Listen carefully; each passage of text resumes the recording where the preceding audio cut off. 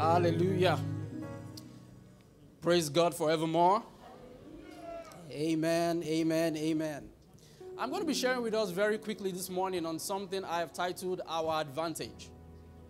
Our Advantage. Genesis chapter 24 and the 27th verse. Genesis 24, 27.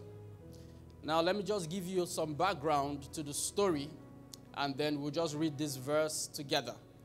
The Bible starts Genesis 24 by telling us that God had blessed Abraham in all things. Now, Abraham had been joining with God, enjoying a very, very remarkable relationship with God. And the Bible tells us specifically that Abraham had no son. And when I mean no son, no heir, right? And I'm not talking about Ishmael. I'm talking about a child of promise. But God had told Abraham specifically that through Sarah, he was going to have a child. And Abraham believed God, trusted God, and the child came. Now, this child had grown. Isaac, his name was called. And it was time for the child to get married. But Abraham, based on his relationship with God, understood that Isaac could not get married, just get married to anybody. Isaac had to get married to someone that was going to further the cause of the covenant in the lineage of Abraham. So Abraham called his servant, who was very faithful to him and loyal to him, and told the servant that I want to go to my father's house, my country, and get a wife for my son. Now that was a very difficult task, because the servant was supposed to get to a town and not know anybody and be led to pick a wife for Abraham's son. Praise the Lord. So technically, Abraham was telling this servant that my lineage and the conversations I had with God, the continuous progress or the continuous workings of that, my relationship with God would depend on the choice you are going to make. Now, this servant knew this task was difficult, so he prayed and set out on his way. Now, the Bible tells us very specifically that when the servant got to the town, he told God, said, God, I know that you're the only one that can lead me and help me here. So the lady who comes and treats me nicely, I would guess she's the one you're sending to us. And the Bible tells us very specifically that a young lady came in and got to the well, and the servant asked this young lady for water. The young lady gave the servant water. And the young lady now did something extra. Gave the camels that the servants came with water. Now, if you understand some science, I grew up in the northern part of Nigeria, and one of the animals you find in that region is an animal called a camel. Now, camels can drink water. It's said that they drink about 200 liters of water in 3 minutes. So you can imagine that's about approximately 53 gallons of water in 3 minutes. But this lady gave all of them water. So it wasn't 1 cup of water per camel. It was liters and liters and liters. And she ensured all of them had drank water. And the servant said, God, it seems God is speaking here. And the servant spoke to the lady and said, we're strangers here. Do you have any lodging in your father's house? And the lady said, sure, I can speak to my father on your behalf. And the servant asked, sorry, which family are you from? When she mentioned the family, Abraham said, whoa, that is the family I'm supposed to marry a wife for Isaac from. So the servant was excited. Now, verse 27, hear what the servant said. The servant said, he said, blessed be the Lord God of my master Abraham, who hath not left destitute my master of his mercy and his truth. I being in the way, the Lord led me to the house of my master's brethren. Now, 2 very interesting and important words, mercy and truth. That was what the servant said was responsible for his success. Mercy and what? And truth. Now, 2020 has been declared to us as our year of what? Mercy. But I've discovered that there are two words that go together in the Bible. Mercy and what? Truth. About 23 times you find the word mercy and truth, meaning that the season of mercy is also the season of truth. Never forget that. The season of mercy is also the season of truth. They are like a twin. They go together. If you understand mercy, you must understand truth. Because if you understand mercy without understanding truth, you would not be balanced in operating in the mercy of God. But when you understand the truth of God with the mercy of God, then you are balanced. And balance is a very important thing in the kingdom of God. So mercy and truth, mercy and truth, mercy and truth. All through the conference, we spoke a lot around mercy. I want to talk to us this morning about truth. Now, what is truth? Very simply, I'll let the Bible explain the Bible. John chapter 17, verse 17. The Bible says, sanctify them. And this is Jesus praying. You know, we call a particular prayer our Lord's Prayer. I believe this is the Lord's Prayer. Because John 17, this was Jesus praying to the Father. It was documented. And in the 17th verse, the Bible tells us that Jesus said, sanctify them with thy truth. He says, for thy word is truth. So when we say truth, we're talking about the word of God. You see, to understand the mercy of God, you must understand the word of God. And I believe that one of the greatest acts of God's mercy to us is by giving us his word. One of his greatest acts of mercy is by giving us his word. Because the season of mercy is also the season of truth. And when we talk about the word of God, I want you to understand that I am not talking about the Bible.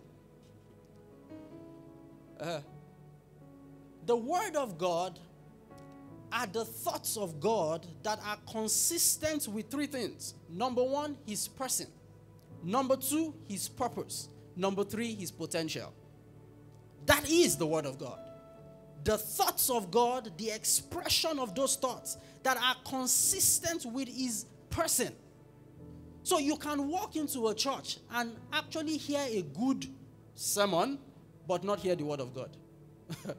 Because the word of God is the expression of the thoughts of God that are consistent, number one, with his person. Number two, with his purpose, what he's doing. And number three, with his potential, what God can do. His ability. You see, the word of God is expressed in different ways. Three ways primarily. Number one, we have something we call the living word, which is Jesus himself. Now the Bible says in the book of John chapter 1 verse 14, talking about Jesus, it says, and the word became flesh and dwelt amongst us, and we beheld his glory as of the only begotten of the Father, full of grace and truth.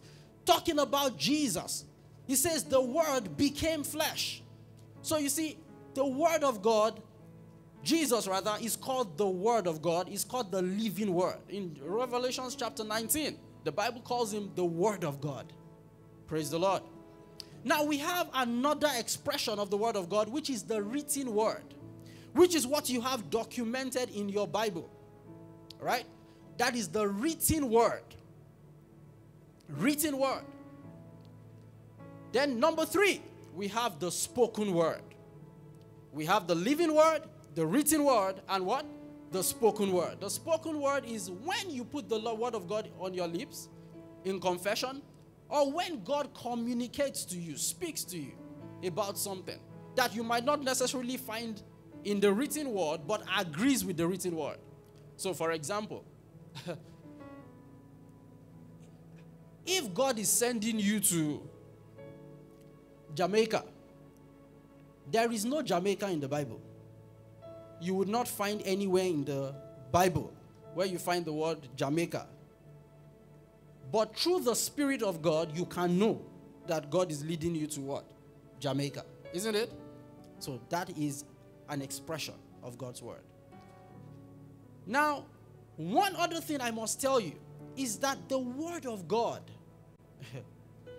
is the expression of all that God is.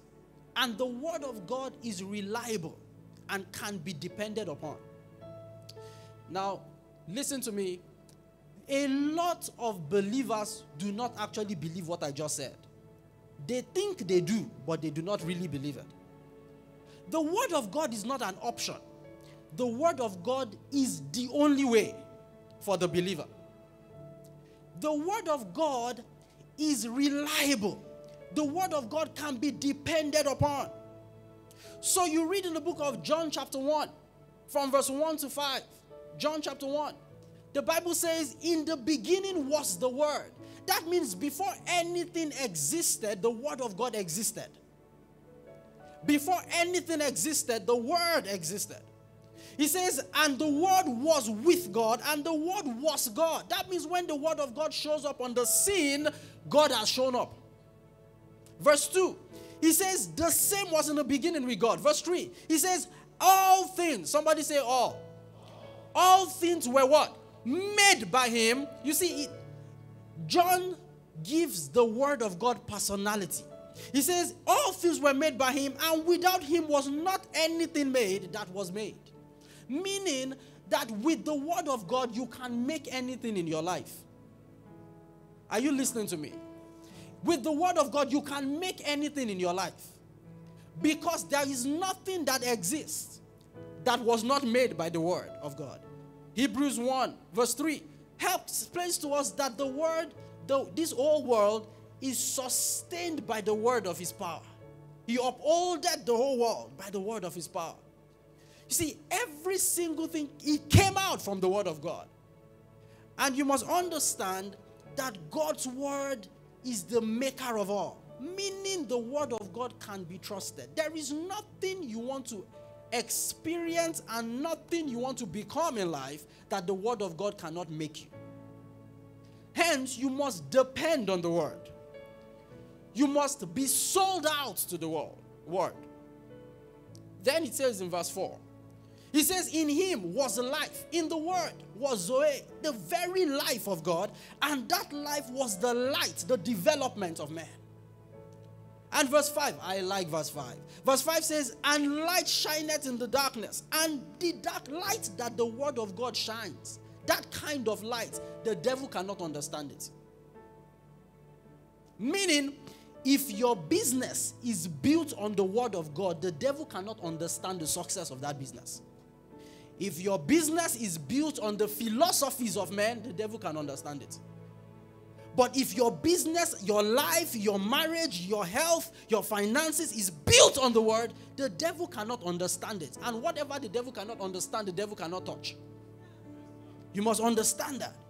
So the word of God is reliable. The word of God is dependable. The word of God can be trusted. Somebody say the word of God can be trusted. Now you see, in Matthew chapter 4 verse 4, now this is Jesus speaking and quoting from Deuteronomy chapter 8. Jesus said that man shall not live by bread alone, but by what? Every word. Every word. Man shall not live by bread alone, but by what? Every word that what? Proceeds from the mouth of God. Meaning that it is wisdom to live your life based on the word of God. You know, in John chapter 16, verse 13, the Bible talking about the person of the Holy Spirit describes the Holy Spirit as the Spirit of truth, meaning the Spirit of the word. Because one of the primary things the Holy Spirit would do in the life of a believer is to help the believer understand the word of God. Meaning that believers must begin to take the word of God more seriously. There are lots of Christians who do not have a relationship with the word of God. The only time they hear the word of God or they give attention to the word of God is during service like this. And some believers come for service and they are on Facebook, Instagram and everything else, Twitter, during service.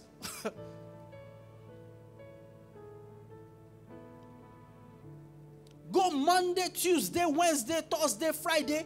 they've not read anything about the Word of God. They say, well, I'm listening to Christian music. Listen to me. Christian music cannot substitute the place of the Word of God. You must understand that. Listen, coming to church does not substitute paying attention to God's Word.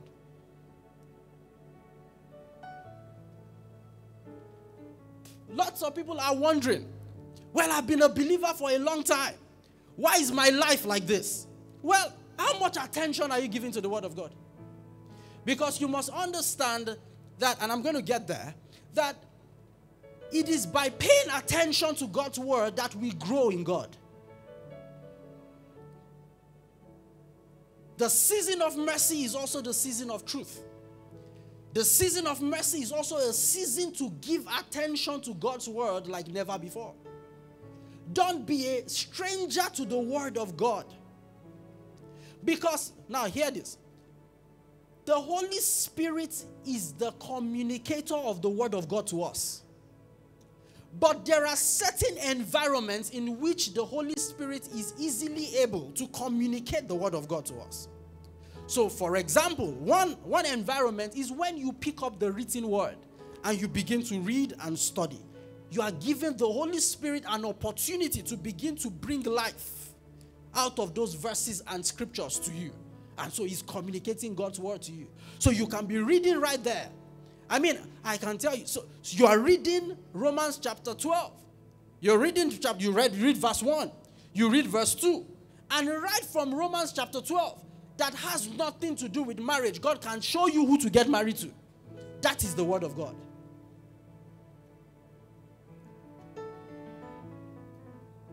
You see, if you build your life, and this is the deception of the devil. I believe it's one of the greatest deceptions of the devil. Greatest deceptions of the devil. You see, someone I read many years ago, maybe about 20 years ago or even more, in one of this dear woman of God's book, Joyce Meyer. She said, there are 3 zones that the devil is always trying to get people into. 3 zones. Never forget this. Says zone number 1 is the zone of ignorance. The zone where you do not know, right? The zone of ignorance. Says number 2 is the zone of sin. I believe we know that. Number 3 is the zone of extremes. 3 zones: ignorance, sin, and extremes. And she was explaining that one of the ways people operate in the zone of the extreme is by feeling. The devil selling the idea to them that some things do not really matter. Don't worry, that God understands. And you know, we live in a city called Lagos. For those of us who live in Lagos, a very busy city. You're out by 4 a.m. and you're back by 10 p.m. There is always something to do. Very busy city. Never sleeps. And you can get so busy that you get too busy for the Word of God. Too busy for the Word of God. In 1 week, your Bible is as new. You bought this Bible 5 years ago. And honestly, if you take that Bible back to the bookshop, somebody else will buy it. Because it's as new as when you bought it. And you bought it so that you just alleviate the guilt of the fact that I don't have a Bible. At least I have one. Then I think also, our Bibles on our phones is a good thing. This is technology. Should help us. But somebody goes to the phone, says, I want to read my Bible. One message comes in. The next 30 minutes, the person is on Facebook. Then, I was supposed to be reading the Bible. I have to do so. And the person is gone.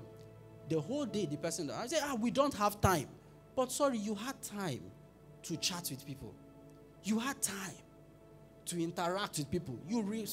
In a day, you responded about 200 WhatsApp messages. You had time to do all of that. You know why? Because a lot of times, believers do not prioritize the Word of God. They see the Word of God as an option.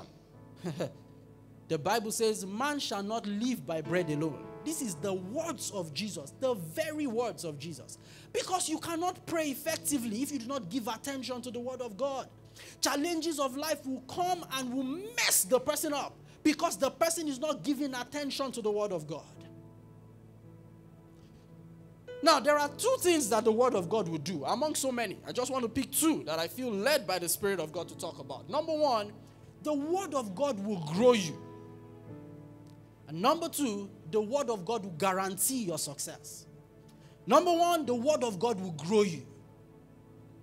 The Word of God will grow you. You must understand that every single human being on the face of the earth, there is a way God sees them. And I'm speaking through the eyes of God now. Right? God does not see people in terms of this person is European, is African. That's not how God sees human beings. God sees human beings in one of three ways. Number one, God sees human beings as either natural people. And this is from the Bible. In the book of 1 Corinthians chapter 2, Paul the Apostle communicating the mind of God to us. Speaking, 1 Corinthians chapter 2, verse 14. And he says, but the natural man receiveth not the things of the Spirit of God, for they are foolishness unto him. Neither can he know them, because they are spiritually discerned. The natural man is the man who has not accepted Jesus as his or our Lord and personal Savior. That is the natural man. So this person does not receive the things of the Spirit, because you are talking to the person, say, I'm going to church. Say, why are you going to church? Say, I'm giving tithes. Why are you giving tithes? Meanwhile, this person goes somewhere else to give his or her own tithes. Natural man. This person has not accepted Jesus as his or her Lord and personal Savior. So this is the first category of human beings. Now go to 1 Corinthians chapter 2. Chapter 3 rather. Verse 1. I show you the second two categories. He says, Paul speaking, says, and I, brethren, could not speak unto you as unto spiritual. This is another category. Spiritual men. He says, but as unto carnal. This is another category. Carnal people. Even as unto babes in Christ. So you can see that he's talking about the spiritual and the carnal in relation to their connection with Christ. Meaning that a person who is born again has to grow from carnality to spirituality. So we have the natural man, a man who does not know God, does not have a relationship with God. We have the person who is born again, but this person is operating carnally. And what do we mean by carnal? Simply means this person is operating according to their senses. According to what they can see, according to what they can feel, according to what they can taste, according to what they can... That is a carnal person. So this person's life is based on what they can see. So for example, I am shaking. And they say, the Bible says that you are healed. Say, but I'm shaking now. That is a carnal person. Say, whoa, we are rich in Christ. We are rich. We have abundance of all things. Say, but my bank account is saying 7,000. Is what I can see. Carnality.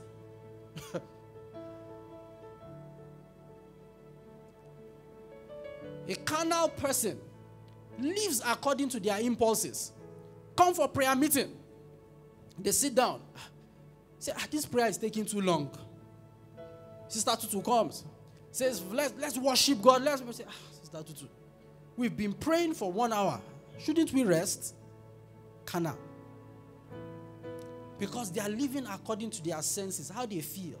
You see, and the Bible likens that to babes in Christ, because it's like a natural baby. You know, when you have a child, right? The child is crying for attention. Crying for attention. They want, all of you, your lives should revolve around me. It's part of the signs of carnality. Signs of the signs of carnality. And you know, we describe these things, we've started to describe this carnal nature in so many nice ways. Say, that's the way I am. Oh. I like attention. See, I'm angry with them. They didn't come to visit me. A carnal person will leave church because somebody annoyed them. So useless people. Why? I don't know. Carnal. And we justify it. I'm a very impatient person. So when I get angry, I don't want you to see my anger. Carnality. Then he talks about the spiritual being, the spiritual man. Okay, you can go to the next verse. You wanted to show us something. 1 Corinthians 3. It says, for ye are yet carnal, for whereas there is among you envying, strife, divisions, are ye not carnal and walk as men? So this person is born again, spirit-filled, has access to all the possibilities of God, but this person is living like a natural man. Carnal. Then the spiritual, but who is a spiritual person? A spiritual person is simply somebody who has submitted to the lordship of the Spirit and the Word of God in their lives. So they do things not because they are happy to, they don't care about how happy they are to do it. If the Word of God says do this, they will do it. They've submitted their lives to the Word of God and to the Spirit of God. They prioritize the Word of God. And it's amazing. Because how do you grow in these stages? The same way you get born again, by the Word of God. So after you get born again, the writer of Peter, talking to us, 1 Peter 2:2, he says, as newborn babes, desire the sincere milk of the Word, that you may grow thereby. Because it is with the Word of God you grow. So you can be born again for 15 years. If you do not interact with the Word of God, you will be a babe in Christ. You'll be a baby in Christ. If someone gives their lives to Christ and in 1 year they are investing time in the Word of God, that person will grow faster than you. Because in the realm of the Spirit, overtaking is permitted. It's what you give attention to that will decide your direction. So, we grow by investing time in the Word of God. Don't let the Word of God be an option for you. The season of mercy is also the season of truth. The same way you schedule every other thing in your life, schedule time to spend with God's Word. Same way. Same way. And thank God for technology. Thank God for technology. So let's leverage technology. You can be in the car. You don't need to carry a big book. Right on your phone, which is always with us a lot of the times. You can open up and download a version of the Bible you like and study the Word. You are giving the Holy Spirit an opportunity to begin to speak with you and communicate His truths to you. The second thing the Word of God will do, aside from growing you as a believer, is guaranteeing your success. Psalms chapter 1. Psalms chapter 1. You know, a lot of people think that the devil is afraid of the Word of God. The devil is not afraid of the Word of God. The devil is afraid of what you do with the Word of God you have access to. Okay, Luke chapter 8.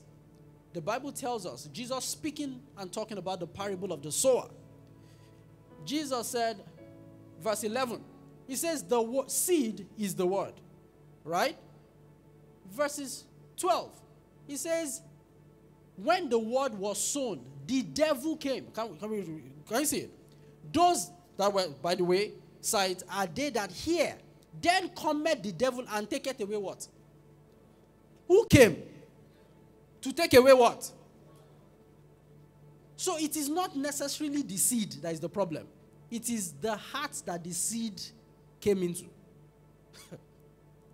So the devil is not necessarily afraid of the word. Because if you read in Matthew chapter 4, when Jesus quoted scriptures, the devil also quoted scriptures, even though incomplete, but he quoted it anyway. And watched to see what Jesus would do. So the devil is afraid of what we do with the word. Now Psalms 1 from verse 1 begins to communicate to us God's mind. And it says, blessed is the man that walketh not in the counsel of the ungodly, nor standeth in the way of sinners, nor sitteth in the seat of the scornful. Now, it's interesting that the writer of Psalms 1 is talking about blessed is the man that walketh not in the counsel of the ungodly, standeth in the way of sinners, seated in the seat of the scornful. He's talking about who you relate with, isn't it? Right? Then verse 2, he goes, but his delight is in the law of the Lord. Now, there must be a connection because he starts verse 2 with but. That means this person is not doing this, but the person is doing this. Meaning that sometimes the relationship in our lives can be the problem. So you have people who have become philosophers of men. They are living their lives based on the philosophies. You know, marriage is up, life is up and down. No, philosophies of men. Philosophies of men. That is, that marriage is not a bed of roses. Where did they say that in the word? Philosophies of men. That you see, all this, they are shouting mercy, mercy. By the mercy of God, you experience this. Well, I have to work hard. I have to work hard. If you don't work hard, you won't succeed. It depends on which kind of labor you are talking about. Philosophies of men. Some of them are direct. Some of them, they look very subtle. So you go to the Western world, lots of philosophies of men reigning. Yes, is the body of a woman, doesn't it belong to the woman? So if she decides to kill the baby inside, is it wrong? Philosophies of men. Meanwhile, the same person who said that will say, do not kill any animal. We are preserving this animal. Madness. Philosophies of men. Philosophies of men. They sound very intelligent, but they are diametrically opposed to the word of God. Why are you coming to give in church? I believe the giving, just go out there, you see people in need. Just be giving people to people in need. Okay? Philosophies of men. They have their place. Giving in church and giving out there, they have their place. Say, who is he? He's a pastor. Pastor, so? Yeah, well, he's a pastor, but he's also a man. If Apostle Selman preached his man. Philosophies of men. They didn't listen to the whole message. Philosophies of men. Philosophies of men. I've heard someone come to me, I mean, this is many years ago, when, HOD was starting out then, and the person looked at me one day and said, Joshua, can I advise you? I said, yeah, sure, please advise me. And the person said, what I'm going to say now might sound funny, but the way you're just following Pastor Shola you're following Pastor Shola, I said, hey, what about if things do not, turn out right? That I'm just giving you my advice. Hey, philosophies of men. I ran away from the person. I'm telling you. And it's amazing. Some 2-3 years ago, the same person came and said, please, can I see Pastor Shola?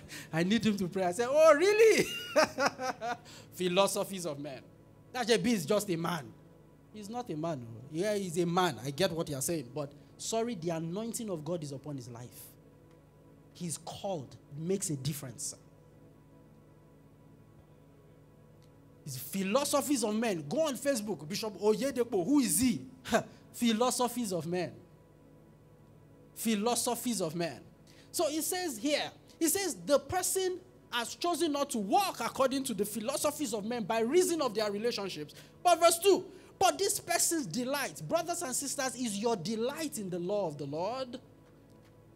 This person, when they say you delight in something, you are excited about it. Are you excited about the word of God?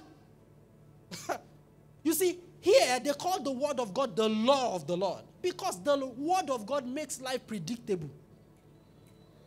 It is a law. If you operate it, the result is predictable. The same way if I jump from where I am now, I'm going in one direction, except the Spirit of God is at work right now.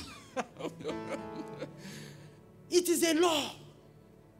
Makes life predictable. You get into an aircraft, and while you are wondering, hey, how would this massive object take off? The pilot is not bothered. The pilot just gets in, sits down in the cockpit, just wait. The pilot knows that there are certain laws. I operate these laws, no matter how big this thing is, it will fly. Law. He calls the word of God the law of the Lord. Do you delight in the word of God? Have you seen the word of God as a law in your life? He says, and in that law doth he meditate. People will do all other things than do this. Meditate. Day and night. Day and night. doing this daily. Now, the word day there, not to go into Hebrew, Greek, and all of that, but the word day there actually means daily. So it's something this person does daily. Someone said that great people do consistently what people who are not great do occasionally. So this person does this daily. And then the word night there means in times of adversity. That means regardless of what comes, the word of God is your final answer.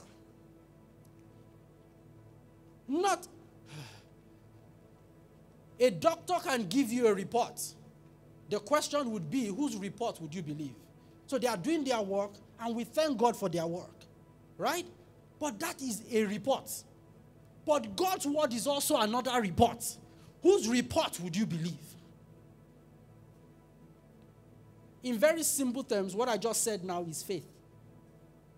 Whose report would you believe and act on? He says, meditate day and night. Now, it's interesting that he does not say that in the law of the Lord does he read day and night, but meditate. But to meditate on something, you must know it. So, invariably, we must spend time in the word of God.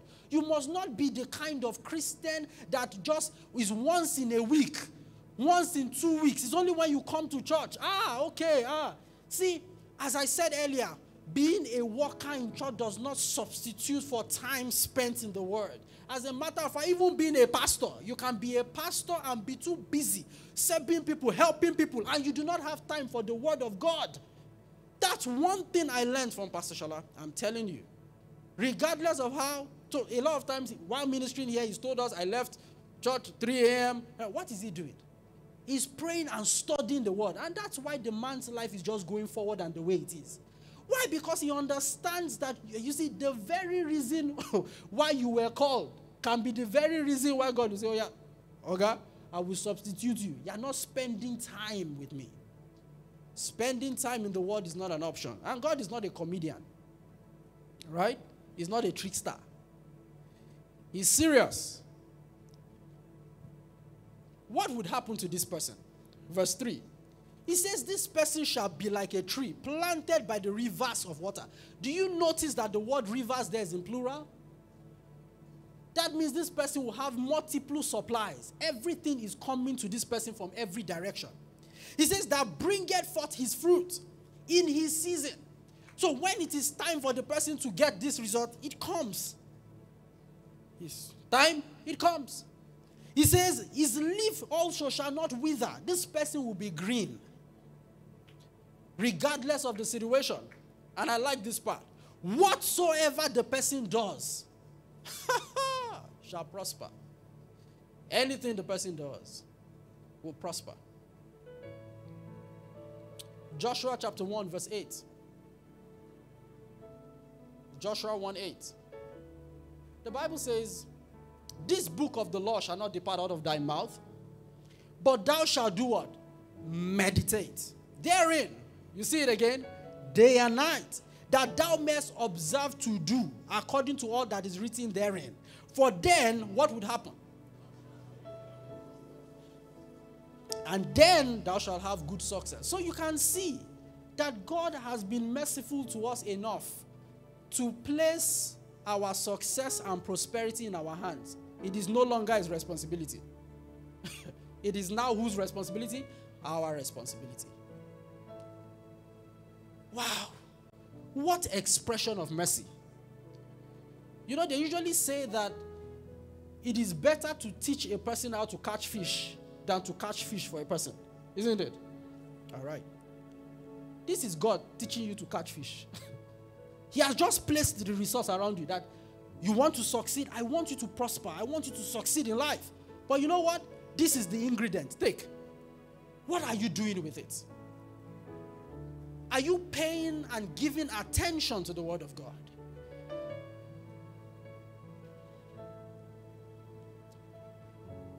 Are you giving attention to the word of God? You know, yesterday at the workers' meeting,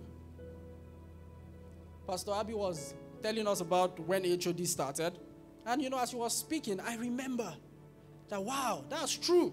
There was actually a time we used to have service and rats would come on fellowship with us. they will come for service too. Those rats were very bold. They will come for service. The ones that are alive will come. The ones that are dead will die in the AC. So when we put on the AC, we hear cold rats, dead rat smell during service. You know, and I used to joke about that. We were using a particular place called Stairs at that time, where I think Tony Street, that's Cold Stone there now, right?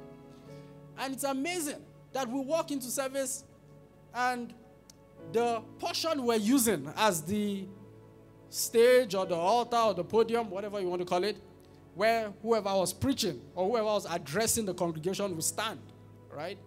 That place, behind it was the door to the toilet. So if you want to use the toilet, you will pass the preacher and go and use the toilet. Depending on how long you stay there, we know what you went to do. And so you have people come out and they are looking at everybody. Everybody just take their face, you know, and the preacher would continue. Depending on what you went to do there.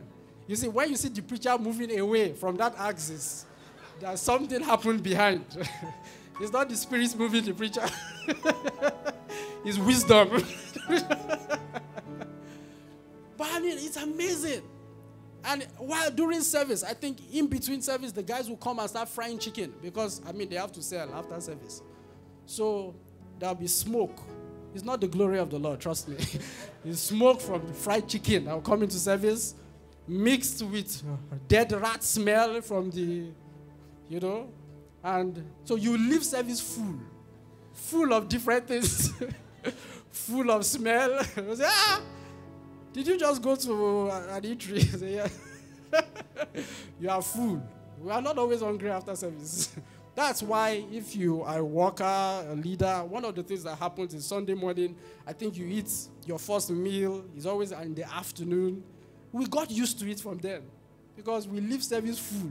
So even after we left stairs, we didn't know we left stairs. We've gotten used to it. But it's amazing. But see how far God has brought us. Right? And He's still taking us somewhere great. But you know, everything is by the word. Because at that time, Pastor was already talking about this time. When stairs, he was already talking about this time. And in fact, there are some things still in the future he's been talking about it. Those things can only be produced by the word of God. Brothers and sisters, base your life on the word of God. It would make you a success. You know, as I close, Romans chapter 3. I said we're talking about our advantage, right? Romans chapter 3. Verse 1. Says, what advantage then had the Jews? Now, if you read chapter 2, the last two verses, you'll understand that what it means here by Jews is not talking about the natural Jew, but it's talking about a Christian, right? So what you can read it this way. What advantage had the Christian or the believer? Or what profit is there of circumcision? It's not also talking about physical circumcision, but circumcision of the heart, which is actually the new birth experience. Verse 2.